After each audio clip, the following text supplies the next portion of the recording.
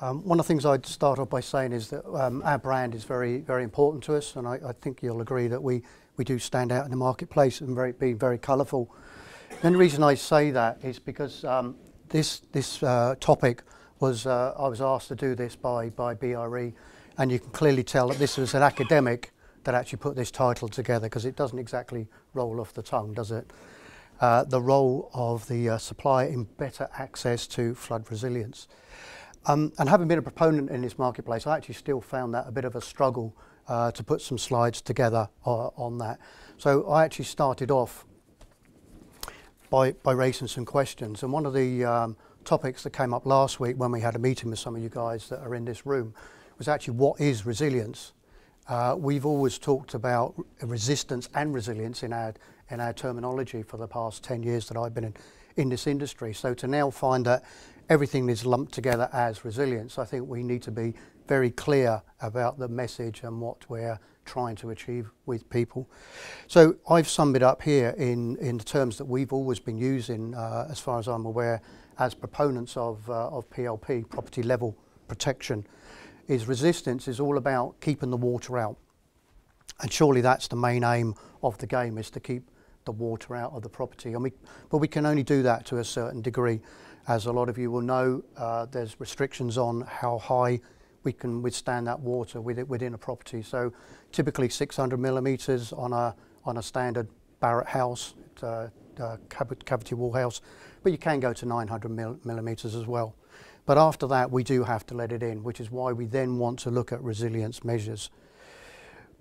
But PLP is more than just looking at keeping the water out of the property. I always say to the surveyors that work for us is that when you get to site, it's okay looking at that property and understanding how it all works, but actually just try turning around and looking at what you've got around you. Look at the typology, look at what defences you've got that you can actually make some use of. And depending on the flood types, there may be a perimeter solution, or maybe including SUDs is a much better solution than putting barriers onto the house. And it's all about keeping that water away. So if you can keep it away from the property, you're doing a much better job. So we're not adverse, as it says on here, to actually soft and hard landscaping. That is a practical solution, particularly if we're talking about riverine and surface water type flooding events. But resilience is as important, as you say, once we've let the water into the building. We talked in the introduction there about some of the technology we have in our company. We have a flood resilient door with a patented device on it which actually lets the water in. Once we've hit that predetermined height, we want to not knock the house down, so we actually let the water in. When you think of that from a marketing point of view, that's a really crap story. We've got a flood resilient door for you, but it's going to flood your house at a certain amount of time. So I think when you've got that, you've then got to have a resilient technology and strategy within your company. And resilience is all about how do you recover that property as quickly and economically as possible. Within our company, we offer a guarantee that it says that if you follow our advice on both resistance and resilience, we guarantee you will be back inside your house inside of 4 weeks. We then think that's an insurable solution, and that's where our game is to get to an insurable product. If the solution isn't insurable, we don't believe it's actually a solution. So the next role is to actually say, who are the suppliers? We're one of them, and there's another one in the room here. I just spotted come in late, and she's not paying attention now. So property level companies that are in this area are largely providing resistance measures into this industry, and we are one component of what those suppliers are. Builders should be another form of supplier, but actually there's a lot of them don't have any knowledge at all about water. And it comes back to a similar issue we have when we talk about surveying properties as well. There's a lot of good property surveyors out there that have got maybe a RICS qualification, and they're really good building surveyors, but they're actually very little knowledge about hydrology. And actually trying to marry those two skills together is quite an art that we still haven't managed yet. So you can't really expect the poor old builder to know how to put that house together to stop water getting into it. That's not their general aim. Flood renovation companies, I think we've been talking to several of those, and we always talked about Adler and Allen, there's Balfour and Rainbow, there are others. The trouble is they tend to have a very short-sighted goal and view of the industry, and they keep saying, if I put your products onto the property and they don't flood, then I'm not going to have an industry to work to anymore. When you consider there's over 3 million houses at risk of flooding in this property, I don't think they're going to be going out of business anytime soon. So I think we need to try and help those people understand about prevention rather than cure. I think there's a lot of manufacturers of various products in the marketplace, and I think they actually are, as it says here, happy with the status quo. They're churning out product. They don't need to do much different to actually earn a nice profitable living. So the manufacturers aren't incentivized, I don't think, to bring out a lot of new technology to address this. They're making a good rid in there. And the retailers, I actually don't think they know that they're actually suppliers into this industry. You cannot go along to a DIY store and buy flood resilient technology in that store there. You're still going to go and buy your plasterboard, your gypsum and other materials. There is not a stockist in the land that actually you can go and buy. So you can't even make this into a DIY product if you had the wherewithal to try and do that. So then the last part of that introduction was about getting better access to the measures. So my next question is, okay, what are the measures? You know, are they just standard building materials that we've got out there at the moment? I suspect not. But a lot of them is about, and this is an issue we have in our industry when we talk about resistant products, is you can have the best technology in the world. If it's badly installed, it suddenly becomes the worst technology in the world. And I think that applies inside the building as well. If you've got some good materials that do exhibit some water resistant technologies, great, but you've got to put them together properly. You've got to put them together with a lot more care and a lot more attention to detail. We were looking at a hotel in Cockermouth, and we were considering using a board, which is a manganese oxide board, to do that. But then when you look at the construction of the building, which is still stud walls with cavity insulation to stop noise between those, we thought, well, if we actually can't stop the water getting behind the manganese oxide board, all we've done is introduced a very expensive rip out the next time that building floods. So that attention to detail about installation quality and standards is really important. New buildings, people talk about it being difficult, but I'll come on to another slide in a while to show you that it really isn't. But new buildings is actually not rocket science. In the famous words of Eric Morecambe, all the component parts are there. All you have to do is put them together in the right order and put them together with care. And when it comes to cost, the study we did with DEFRA and Backer Architects, it looked like about a 10 to 15% premium on putting together these measures on a new build house. So it really should not be beyond the wit of a builder, a property developer, to take those into consideration when they're building on a floodplain. In the report that Peter referred to at the beginning there, they talked about building regs. I'm old and cynical. I actually think building regs are going to be 5 or 10 years in the making. I think this particular government is against that type of regulation in the industry. So I actually think it's down to us to actually create those standards as a de facto standard within our industry. And it's been proven before that we could do that. One of the things that we're doing in our company is we're doing a KTP with Oxford Brookes University to try and understand buildings. The insurers have got some really good risk maps, and they know pretty much where all the risks are within this land. What we don't know is what effect the water has on that property when it stays around it for a long period of time. We know bricks are porous. We know engineering bricks are less porous. What happens with the quality of the insulation within there? We come inside and we look at the different materials we've got inside of that.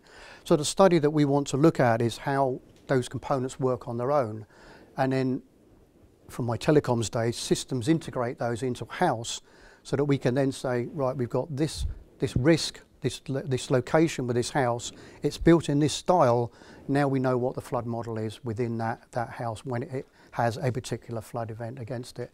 That then becomes much more critical to the insurance industry, that they can actually understand what it is they're insuring.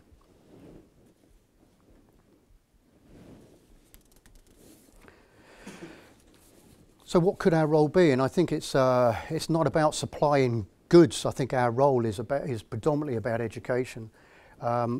Joey talked about the poor take-up rate of grants in the marketplace, and we've seen that 20 to 30% is an average. And I think so. There's a lot of education we need to get out there into the marketplace. People, I perceive when I go around and talk to them, they always think that property level protection is second rate.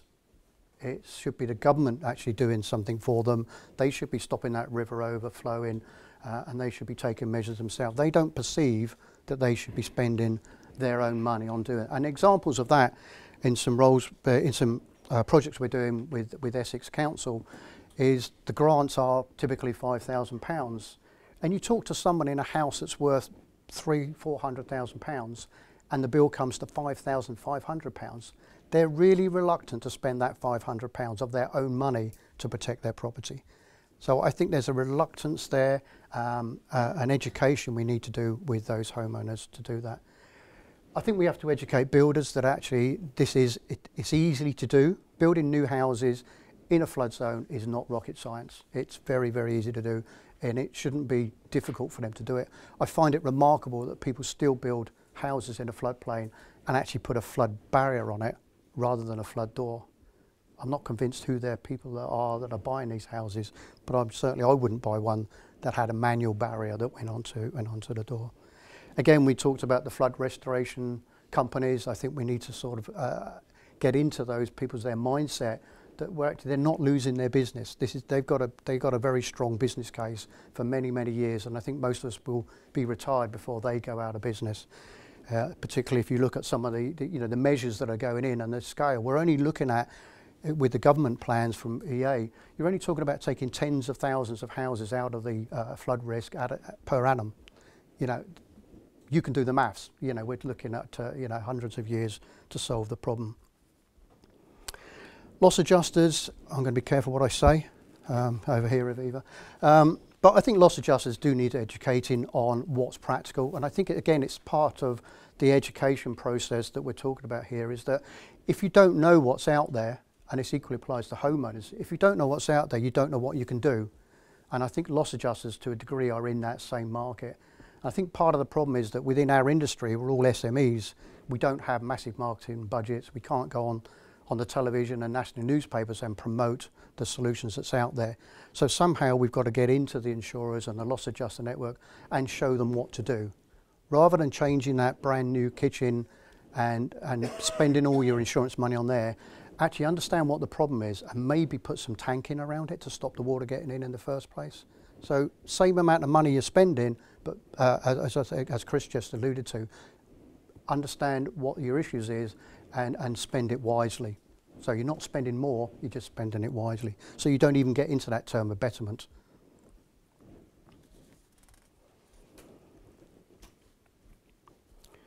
I talked about standards and awareness, and I think this work that we're trying to do with Oxford Brookes is a way to do that. Those of you that are in the building industry will know there's a scheme out there called Robust Detail, which is all about how you put soundproofing into buildings.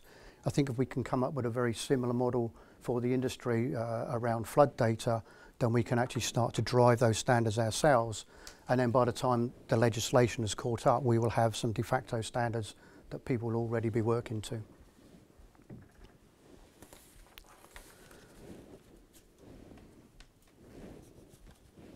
I think we need innovation in this marketplace, and I think from a product point of view, I think there's quite a bit of that out in there, but I think we need to make sure that we're fitting the product to the flood type. One of the things that we do when we send our surveyors out there is to question people, and we buy in the survey reports from Argyll, which amplifies this, but you've got to understand what that flood type is. If you talk to the homeowner, it's just water. He doesn't know where it's come from, probably doesn't care, he just wants it kept out of his house. But how that water got there is a really important part of understanding that piece of data that Chris was alluding to. Flash floods have a very different impact on a building as opposed to a long duration surface water and groundwater problem. And I think we need to educate the customer again that, that building that riverbank higher and wider and longer isn't going to stop the water coming up in his basement. So we need to go back and educate them there. And of course then the products become very, very different. If you've got a property, an older property with a wooden flooring in it, if you know what the inundation rate is of the water into that basement space, and you can calculate how quickly you can pump it out, that's a perfectly serviceable solution just by putting pumps into a basement to keep that water out. As long as it doesn't break into the house, you've solved the problem. So match the technology with the solution on there. From a new build point of view, I've said this several times today, it's not rocket science. You just got to know what you're doing and put it in there.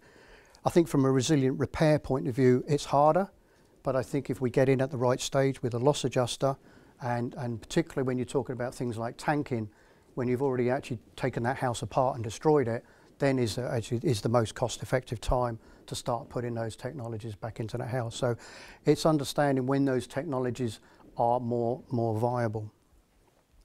And personally, I think grants are one of the worst things that's happened to our industry. I think flood RE is the second one that's really bad for our industry.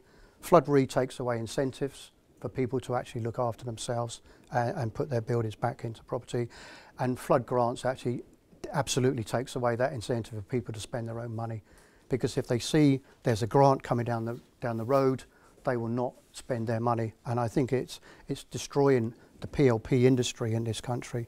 We end up with a feast and famine type operation. When there's grants available, we've got business, and a load of other people come out of the woodwork and try and get into that. The grants disappear and our market disappears with it. So we've got to come up with some interesting ways to actually wean people off of grants. And one of the things we've been toying with in our marketing plan is how do we turn flood protection into a home improvement? People spend billions and billions of pounds every year on home improvements. The first thing that people do when they move into a house, apparently, is change the front door. If we can get them to change that to a flood-proof front door when they move in, they've spent their own money on it and they haven't had to look for handouts from the government, and they're starting to take their own welfare into being.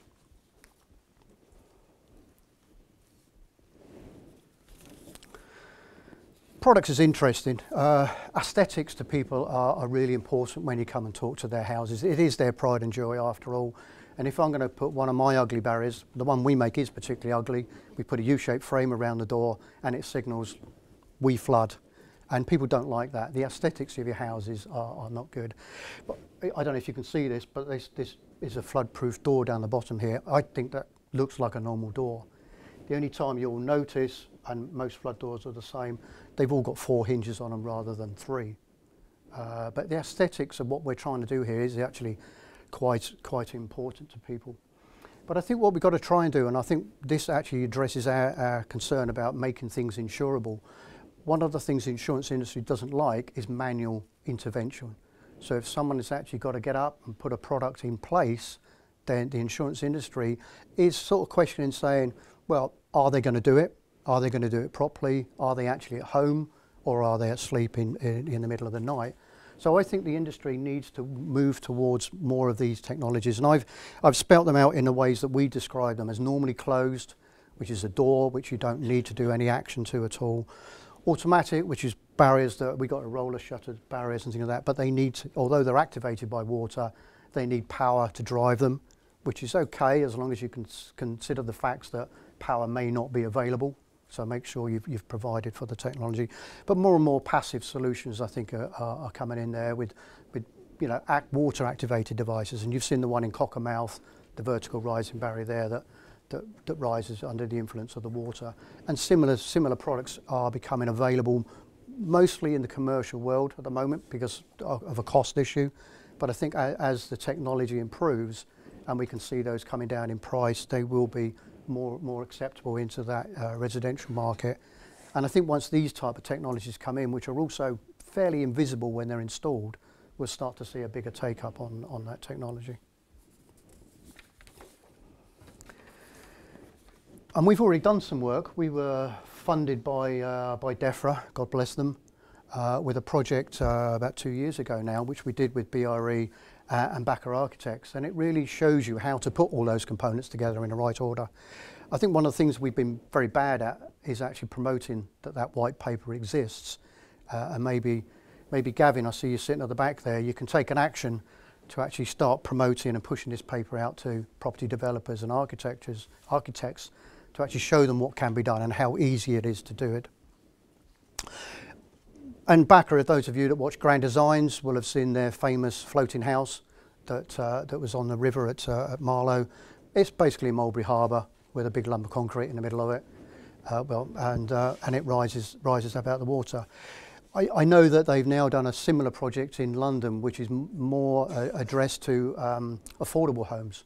So I think once you start to get it, I mean, the house in Marlow was £4 million, so hardly affordable. But I think once you start getting that into the lower ranges, this concept of living with water that the Dutch have been doing for donkey's years can become quite practical in this country, and we can learn a lot from that.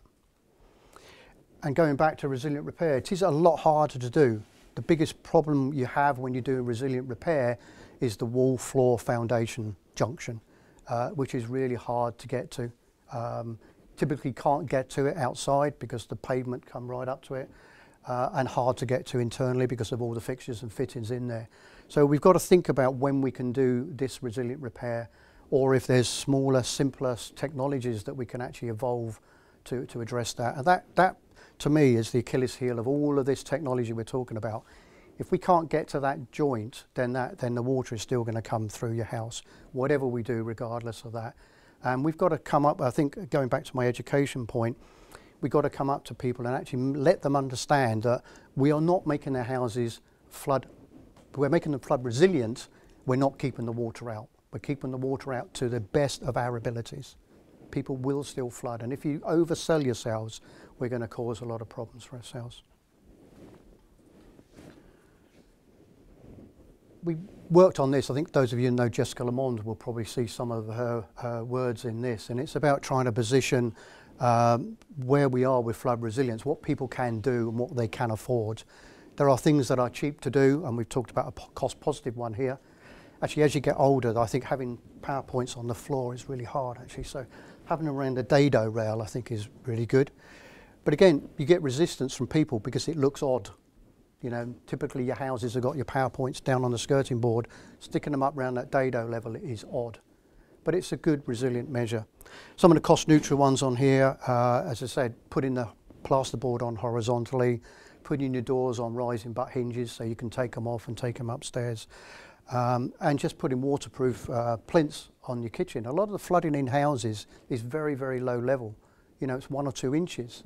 So if you've just got technology at that bottom level, whether it's the skirting boards or the plinths of your kitchens, it's very easy to adapt. And for small uplifts, you can put more resilient technologies in there, as it says on the wall there, with pumps and lime plaster, non-return valves. If you know you're going to flood to a great extent, I mean, one of the things to remember is that 80% of flooding in this country is less than a foot. So most of the time we should be able to keep it out. It's those extreme events that we need to think about these more cost-benefit ratio solutions in there. So, you know, do we put in manganese oxide boards? Do we put in flood-proof furniture and kitchens and that like?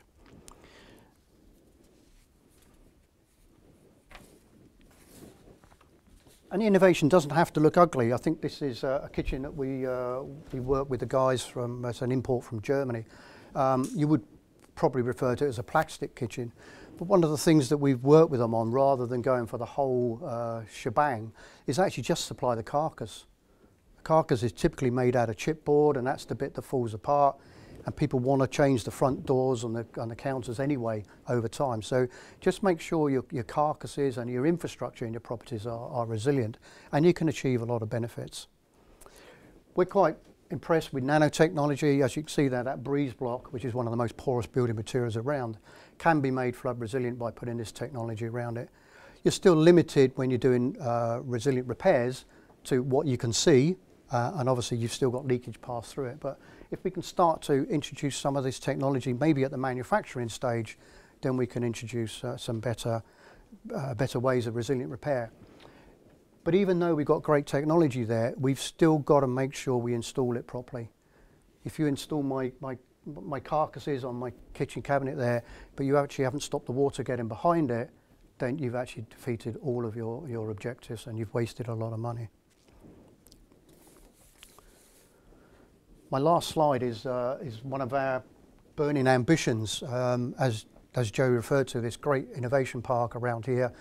And we actually have our test centre is on this business park here. We've got a big test tank over the back there, which we now do flood product testing on. But if you look around every single building on here, not one of them is flood resilient. And these are the houses of the future. And that's a bit scary. So what we want to do is we want to build a house here that we can actually showcase and show people that it works. I think what BRE are doing with the Victorian terraces is a good starting point. But this technology, if we can get some funding for it, as you can see, we're going to put a fish tank around the outside of it, and we're going to show you that we can keep the water out. And then we're going to put the water inside it and show you that it's flood resilient. And I think this is the way that we can start to address some of those parts in the action plan that Peter alluded to at the beginning on there. Make things certifiable, get standards around them, make sure they're insurable, and then we can get people to actually start looking after themselves. If you liked that presentation, my name's John Alexander. If you didn't, my name's Gavin George. Thank you.